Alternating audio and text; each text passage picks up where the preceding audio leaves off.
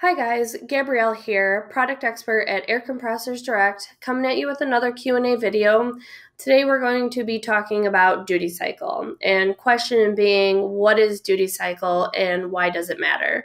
At this time, if you'd like, please feel free to actually pause the video, take a look at this first PowerPoint page. It's got a really nice chart that kind of dives into duty cycle itself. But I'm going to go ahead and dive into talking about duty cycle. Most of the time, duty cycle is most important when it comes to reciprocating air compressors, because reciprocating air compressors run in an on-off operation. Therefore, meaning the duty cycle is going to be the ratio of the compressor during the time that it's on compared to how long you need to leave it off for it to cool down. Recommended compressor operation time, it's again expressed in a percentage over a 10-minute period. Reciprocating air compressor that is a 50% duty cycle, that means it should only run for about 5 minutes out of any given 10-minute period. Going into 100% duty cycle, some manufacturers do list their units as 100% duty cycle, and customers get that confused with continuous run. They are different. So 100% duty cycle does not mean it can run all day.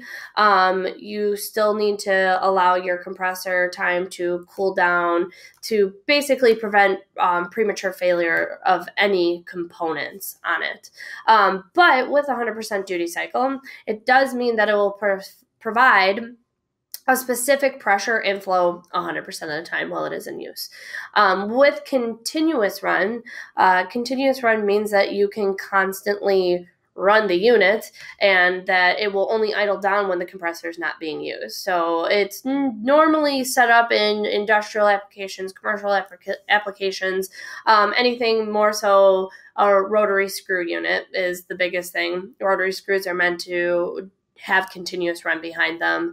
That goes for rotary screws, whether it's a fixed speed or a variable speed, which I've actually talked about in previous videos. So please feel free to look at those if you want to know more information on variable speed units. And then I'm also going to just kind of reiterate and go into a little bit of duty cycle facts for you. So again, 100% duty cycle does not mean it can run all day. That's not what it's going into, but more so because, again, running a compressor over its intended duty cycle can shorten the life of the compressor itself or other components on it. Usually you're looking at the motor and the pump running out on you. Like decibel ratings, and again, I've talked about decibel ratings in previous videos as well. Many manufacturers don't actually list the duty cycle on them.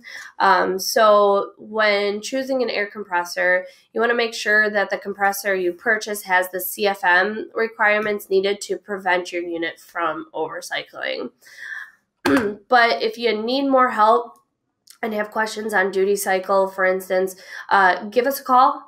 We're happy to help you. If you can't find a specific duty cycle on a compressor you're interested in, we can definitely find that information for you.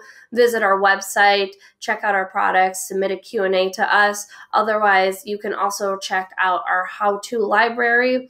We do have our Air Compressors 101 that kind of dives into a duty cycle as well.